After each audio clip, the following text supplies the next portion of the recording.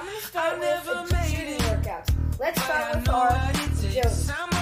Both of our legs, front and back. You should really feel the tension right here. This part should try to do all these exercises pretty quick. That burn will tell you when to stop. Do it until you feel the pain. Side first, left leg with it, then going back. Hey guys, my name is Harshan Vel. Today I'm going to be giving you some basketball workouts. Let's get started. So I'm going to start with agility workouts. Then we're going to be moving on to dribbling workouts and shooting workouts. Let's start with our agility. So first, if you find an imaginary line on the floor, then this is the exercise we're going to be doing. So we're going to be jumping with both of our legs front and back over that line. Let's get started. And we're doing all of these agility exercises for about 30 times if you're a starter. So we're going like this. You should really feel the tension right here. This part should really burn when you're doing this exercise. And try to do all these exercises pretty quick, because if you do them really slow, you're not going to get that burn. And getting that burn will tell you when to stop. Okay, I felt that burn. I'm stopping now, because don't over-force yourself. So now the next exercise is we're doing that same thing, but we're jumping side to side. Let's do this. Same thing here. Do it until you feel the pain. And go pretty fast, not too fast that you step on the line.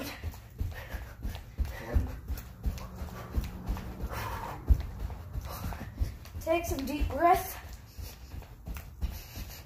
Okay, started to feel that pain. Stop. So now we're doing this exercise. We're going right leg first, left leg with it. Then going back, right leg first, left leg with it. So let's do this. It's pretty common, this exercise, for runners and even for some basketball players. You can really feel the pain doing that just a little. We're going to do that same exercise. We're going to move side to side. 3, 2, 1.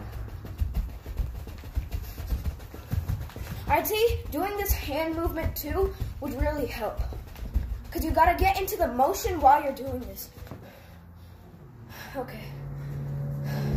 Okay, so now that's it for the agility workouts. Now we're going to do arm strengthening and full body workouts. So first, we're doing push-ups, the most common exercise in the world. So some people do this the wrong way. Well, I mean, it's not the wrong way, but it's harder to get muscle if you do it like that. So the right way, I would say, is to do like this, but tuck your arms in. Like that, come up. Some people spread their arms out like this, which won't help, and it would cause unwanted pain on your arms.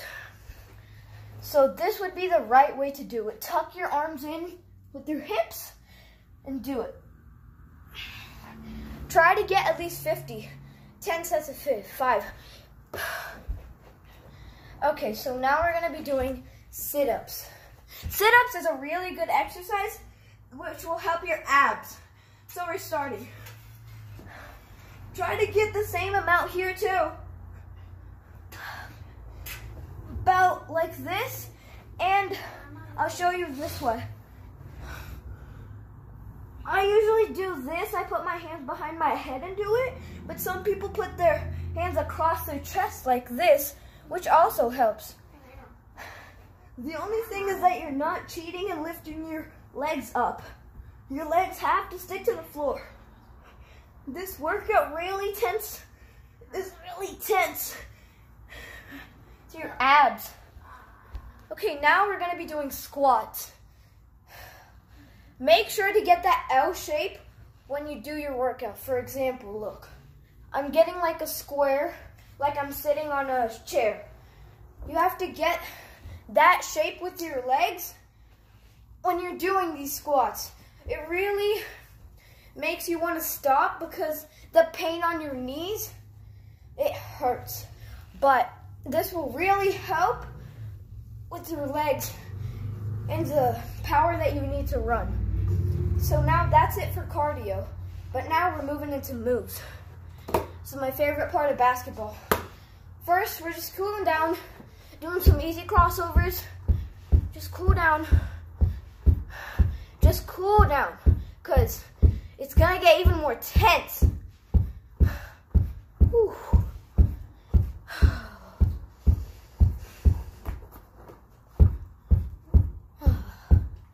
Okay, so we're gonna be doing crossovers, but we're doing them pretty fast, like if you're in game. So we're going fast. Make sure to not lose the ball in any of these move drills that we're gonna be doing. Take this serious. Keep doing these as fast as you can. Not too fast that you lose the ball.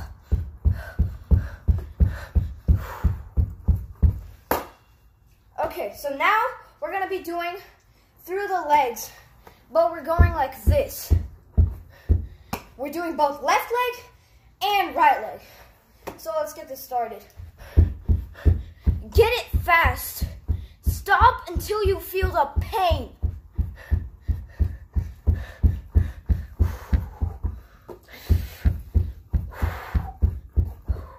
Now we're doing our right leg.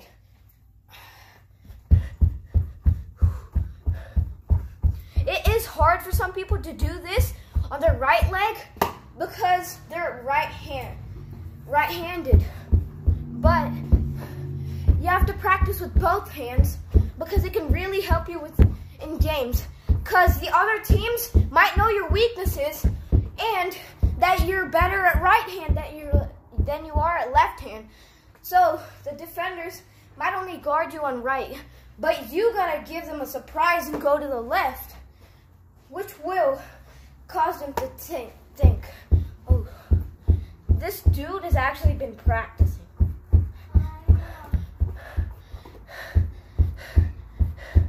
You gotta be good at both legs. Make sure to take deep breaths during this and don't hold your breath while you're doing any of these exercises. It can cause a lot of pain. Okay, so now we're gonna be doing through the legs, but we're going all the way around our leg, like this. And get it faster and faster. It should feel like your heartbeat.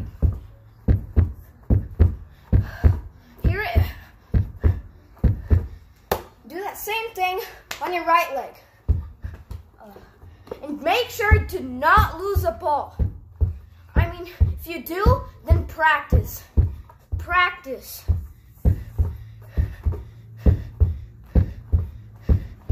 If you do lose the ball, it doesn't mean you're bad.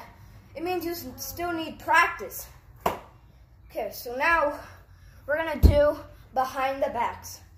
This is a move that Curry broke Chris Paul's ankles with. So we're going double behind the back. Like I told you, make sure not to lose the ball. Because I just lost it. That doesn't mean I'm bad, but I just gotta practice. So now we're going here. And you can notice that I'm going both sides. I'm doing this because you're not only gonna stick with one corner or one side of the court while you're running. This will really help practicing going side to side because who knows if the defender's on this side, then you can go this way, maybe fake it and do a crossover. Make sure you don't lose it. Okay, the next exercise we're going to be doing is going to be a combo. So we're doing through the legs, crossover, through the legs, crossover, and we're coming here behind the back. And now we're doing that with the other leg. So through the legs, crossover, through the legs, crossover, going behind the back. Okay, so that would be it for dribbling drills. Now we're going shooting drills. So one of the best shooting drills I know is you don't need a hoop for this one. So you're just sitting on your knees, getting the ball, practicing your form, shooting it high up. Shooting it high up. Whew. Get that power in, because you have to build up the power in your abs. And biceps. Biceps is the biggest part of your hands that you need to shoot. And also triceps. Whew. Okay, so now we're going to be doing the same thing, but we're going to be laying down.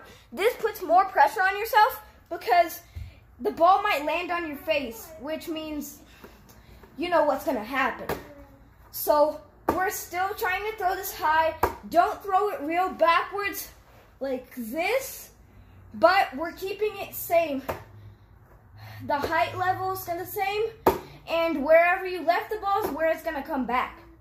It shouldn't go to the side or the other side. It has to be the same height and the same way you threw it. It has to come back the same exact way. Practice that. Practice until you get better. And remember, guys, you've got to stretch before you start your workout. I did the stretch before I started this video, but you guys need to stretch before you start any of these workouts, because stretching is really important. If you don't, I mean, you're going to get severe pain no matter what, even if you do it right. So that's it for this video, guys. Please subscribe and like this video, and also share. Bye.